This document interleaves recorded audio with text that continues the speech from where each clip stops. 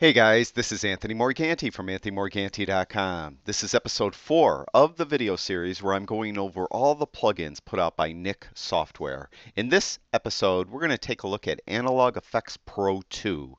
Now, if you're a big fan of old-time classic cameras and films and things like that, then Analog Efex Pro 2 is probably the plugin for you because you could get these classic film looks on your digital images using this plugin. Now let me say right off the top that I have no affiliation with Nik Software. They're not paying me to do these videos. Now, what we're going to do is I have this stock image of this little girl in Lightroom, and we're going to send this over to Analog Efex Pro 2. I'm just going to right click on the image, go to Edit In, and then we're going to go to Edit in Analog Efex Pro 2.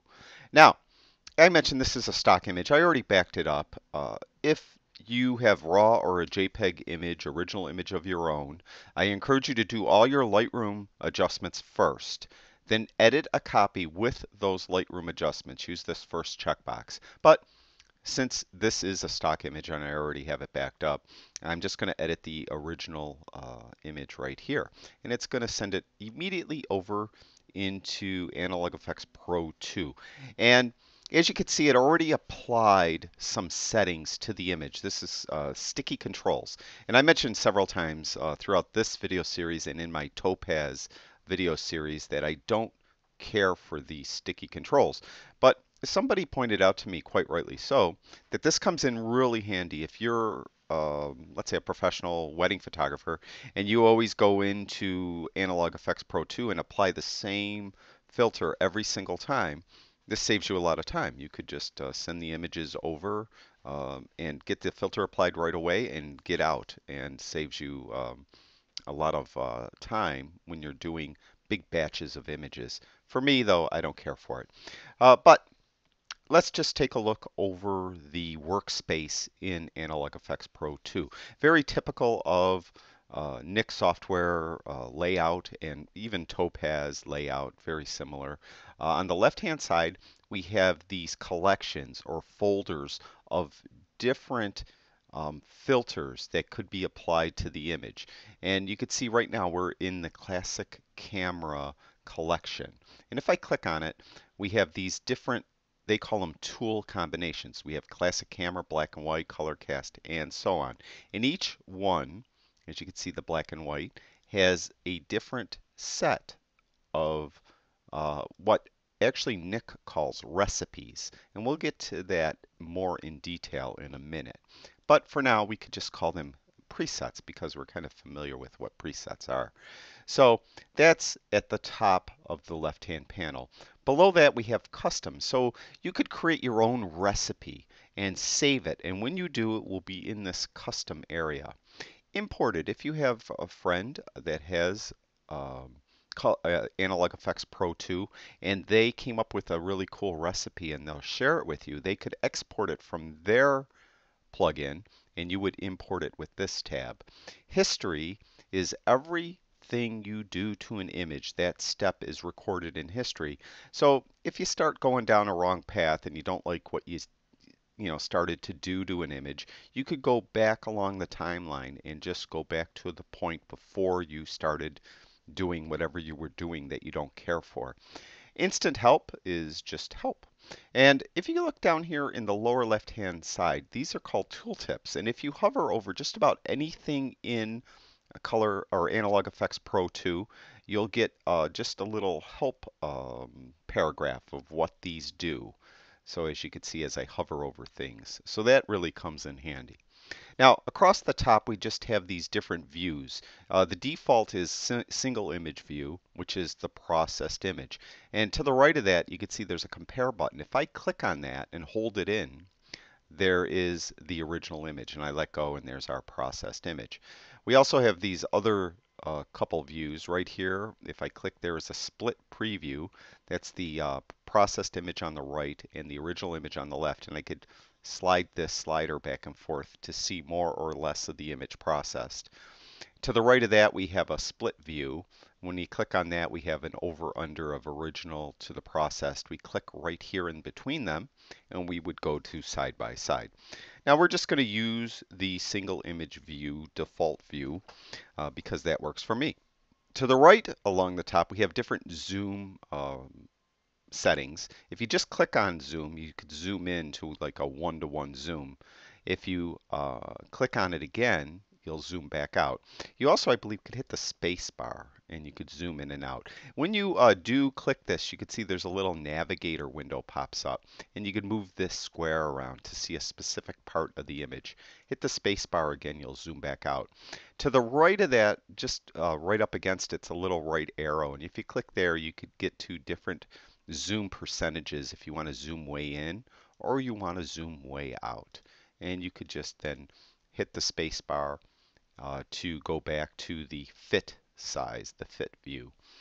To the right of that's a little light bulb. That will change the color of this border from gray to black to white every time you click on it. We're just going to stay with gray. Also, there's these little icons right here and right here, and that's just to close down the panel on the right or close down the panel on the left to give you a little bigger preview of what your image looks like. Now, the real meat and potatoes of this program is to the right-hand panel, and this is the actual filters that get applied to the image. Now, you could see this specific preset, I'm going to call it, although they call them recipe. This specific recipe, I click on Classic Camera 1. It has 1, 2, 3, 4 tabs in it. Now, just to show you what we're talking about, how this is a recipe, you can see there's basic adjustments, dirt and scratches, lens vignette, and film type. Let's go over to black and white. And let's click the first one here, black and white 1. And that will get applied to the image. Now, it's not saving the previous adjustments. It's just totally removing those and applying this to the image. And you can see in this recipe we have 1, 2, 3, 4, 5, and 6 different adjustments or tabs that are here. And that's really kind of the strength of the program. You can mix and match things and add different things and to one image, but not include them on another image. Now, the way I would suggest you use this program is you come in, load your image in, and go to this tab right here in the upper left-hand corner of the left-hand panel, and go through these presets that are contained in the different tools. So we have this classic camera tab. You could try these and see if there's something here you like. This will save you a lot of time. If there is, if you say, let's say, like this, but you don't like the vignette, then you could tweak it. You could go over here to the right panel and go to the vignette tab, and we could take the amount down a little bit, something like that.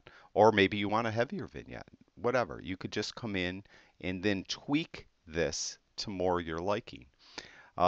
Again, every time though you pick something, so we're in classic camera now. Let's say I'm going to jump down to subtle bokeh, and I'm going to click one of these. It will totally remove that classic camera preset or recipe that I applied and then apply this one instead. So keep that in mind. You're really going to replace one totally with another one. Now, in this case, we have two. We have bokeh and lens vignette with that. Now, the real strength of this program, though, is really you customizing it to your own liking. And that's what we're going to do. We're going to go to where it says Tools here. And you can see going down here, I believe there's 14 different adjustments. 1, 2, 3, 4, 5, 6, 7, 8, 9, 10, 11, 12. Yep, 14 different adjustments or tools. And we're going to go through these, maybe not every single one, because just to give you an idea what you could do and how you would apply these. We're going to do basic adjustments first. Now we have our original image back. So if you click on compare, you could see it's just the original image, the side-by-side view you could see, or split view I should say. It's the original image. So we're going to go back to the single image view. And we have one tab over here, basic adjustments. And there's just a few sliders in this one. We have detail extraction. We could just bring in a little more detail. This is a little bit like clarity in Lightroom. Maybe not maybe a little more subtle than clarity in Lightroom, but similar. So we're going to turn that up a little just for this image. We have just brightness. You could adjust brightness. Now, if you want to quickly put a slider back to its 0 position, just double click right on the slider with the left mouse button and you can see it returns it quickly to its 0 position. Let's add a little contrast. You can see you could take contrast away. I'm just going to add a little. And we're going to just take a little saturation away on this image. All right, so I like what I did with basic adjustments. You also could add control points. And if you remember any of the previous videos for like Viveza, we added, and for Silver Efex Pro, we added some color control point, or we added some control points. And to do that, we could just click this little tool icon right here, and then you could click on, let's say, the sky, and you'll come up with some sliders that are now right on the image. And you can see there's detail extraction, brightness, contrast, and saturation, which are these sliders right here. And this top slider is the size, where it's going to actually affect the pixels. So right now, in that right-hand corner, let's say, of the sky. So we could bring brightness down in that corner if we wanted to, or something like that. Now, really, I don't want to really do anything like that. I just want to give you an idea of what you could use with control points. I go into control points in detail in the Silver Efex Pro video and the Viveza video. So check those videos out about control points. But right now we're going to delete that. All right. So those control points are very, very powerful in Nik Software and really kind of differentiate the Nik plugins from everyone else, these control points. So really take a look at those in depth. But right now, I like what I did with the basic adjustments. Now, I don't want to replace this with something else. I want to add something to it. Now, we're going to go over to this left panel, and you can see as I hover over any of the other 13 adjustments, a little plus sign appears to the right. So we're going to skip lens distortion. Let's go with bokeh. So we're going to click plus right there. Now you could see our basic adjustments stayed there and we have some bokeh. So we could add some bokeh strength, and you can see as I do it, we are kind of blurring out everything outside of this center circle. And this transition zone is between the two ovals. So the center oval, I should say. So we want to put that over the little girl's face, and I want to rotate it like that. And I probably want to pull this out a little bit like that. Maybe like that. That's good. So we have some blur strength. I don't think we're going to do anything with highlights, and that's it. I think that's good. Nice adjustment there. So I want to add something else, but save this adjustment. So let's go down to light leaks, and I'm going to click this little plus sign, and you can see it saved our two previous adjustments, and now we have light leaks, and we could add a light leak to the image. And we'll find something we like down here. Kind of like that right there. This little subtle leak coming in from the right-hand side. And it has a slider here where we could adjust the strength. And it has a drop-down where we could make it either soft, crisp, or kind of dynamic, which will work more directly with the image itself. And we could move it around where the center part is, like with this little box that pops up when I click down on it. But I think I'm going to stay with soft. Actually, I really didn't see much of a difference there, to tell you the truth. But leave it there. Maybe we'll move it over this way. I think right around there is good. So again, we could add some control points if we so choose. And I think I will get into a little bit more with control points with our next or what we do next. But let's go down with filter type, right, or film type, I'm sorry. So we're going to click the plus, and now we have all these different kind of film looks you could give your image. So we could click these warming filters, cooling filters, subtle, black and white, or black and white toned. I'm going to go with a warm look because it's obviously a warm scene, and probably make it a little more faded look. There's the strength. I'm going to just maybe eke that up a little bit. Now we could add some grain with this filter if we so choose. Make the grain a little softer or a little harder. Make it a little harder. And that's that. So these are all these different adjustments, and you could apply them individually to the image. They're technically filters, so you're applying, in this case I applied 4 different filters, and you have up to 14 to choose from. Um, from frames, levels and curves, multi-lens look, things like that. Right now, I'm kind of happy with what it is right now, but I did want to just touch on the control points just a little more, just in case you don't want to watch those other videos to get an idea what control points are. Well, let's see, let's affect the sand a little bit. So I'm going to go to my basic adjustments, and I'm going to add a control point. So I'm clicking right there, and I'm going to click on the sand right there. Now, first off, I want to affect the size of it a little bit. We'll click there. And the detail extraction, I'm going to bring out, I could bring out more detail or bring it down. Let's see if I could find something I like. I don't like either, to tell you the truth. Here, why don't we just leave that as is? So I'll double click on that, put that to the center detent position. Let's see if contrast. Yeah, contrast looks a little more appealing to me. Yeah, let's bring contrast down on the sand. And saturation, bring that down a little bit also. No, let's leave that alone. Okay, so we just basically brought contrast down.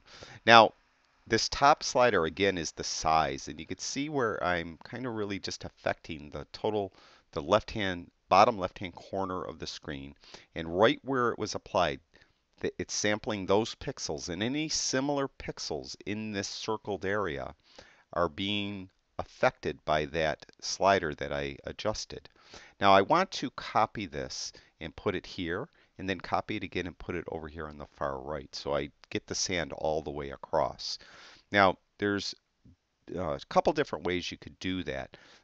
By far the easiest way is just hold your Alt or Option key. It's Alt if you have a PC, Option if you have a Mac. Hold that in, then click on this point, and you'll magically create another one with the exact same settings. And then you could just kind of move it around where you want it. Now I want another one over here, and I'll bring that one over there by holding that Alt or Option key in. And this one I'm going to resize a little bit smaller. I don't want it going on the little girl's arm. So those are control points, just give you an idea of what they are. And if you find yourself that you're doing a lot of different control points, what you could do is you could go through, this is the first control point I entered. I click on that, there's the second. I click on that, that's the third. I could select all of these at the same time by holding the Shift key in. First I click on the first one, then hold the Shift key in and click on the last one. Now they're all selected. Now I want to add them to a group. I'll click right here, and it now grouped them. If I adjust one, I adjust them all now because they're in a group. So I'll bring saturation down, and you can see how it desaturated all of them because they're in a group now. So that's something that comes in really handy, especially if you're adding a lot of different control points. If you want to see a kind of a different view of what the control points are affecting, what areas of the image they're affecting, click right here. Now I'm on the group, but I'm going to click this little checkbox, and you can see you get this kind of negative image, and wherever it's bright is where the control points are affecting. And you can see the sand going right across the bottom. We'll just unclick that checkbox and we're back to normal here. If you want to delete anything, there's the little trash can right there. And this, remember I mentioned there's multiple ways to create to duplicate a control point. You could duplicate them right here with this button. But as I mentioned, the Alt or Option key is a lot faster and, in my mind, easier to do. So you could do that. So there's control points real quick. I just wanted to show you that because it is a very powerful feature in Nik Software. And I'd be remiss if I didn't show it. Now I have this adjustment to this image. Let's say I took a bunch of images at the beach that day and I want to apply exactly what I did here to all these different images. Well, it would be time consuming to apply these each individually, separately to each image. So I could create this recipe. And what I'm going to do is I'm going to click Save right here.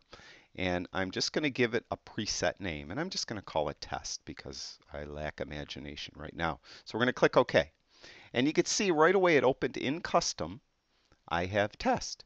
Now, whatever image I bring into Analog Efex Pro 2, I could just go right to this custom preset I have and apply it. And then I could get in and out of the program very, very quickly. So that comes in really, really handy.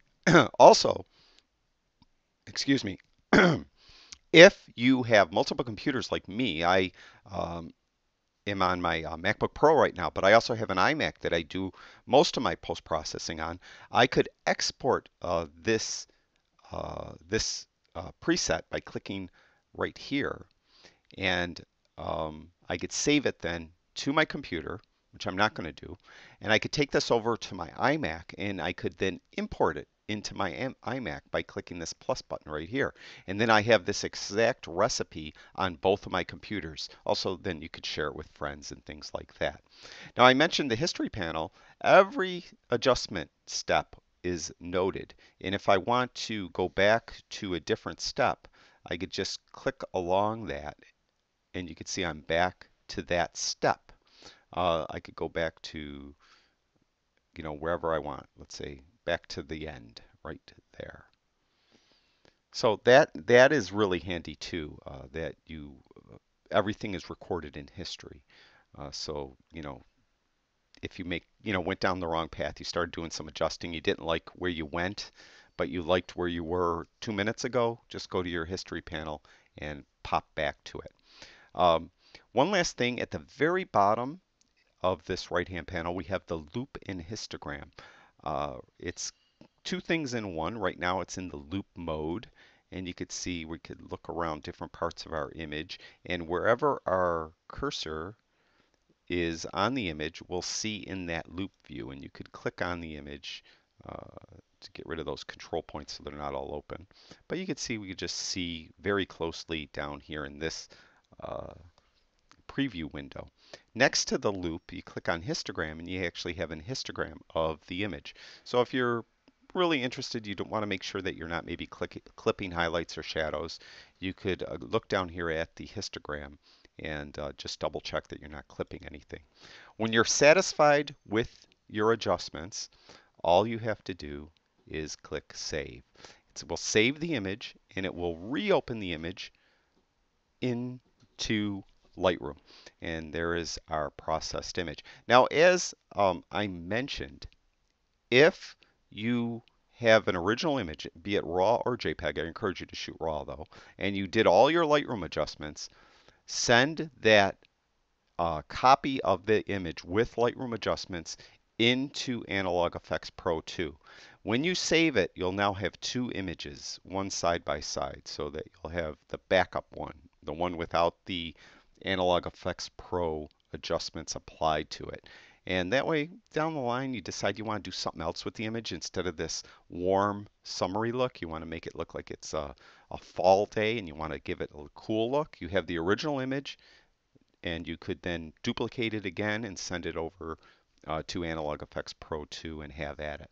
So that's it for episode 4. I hope that helps everyone with Analog Efex Pro 2.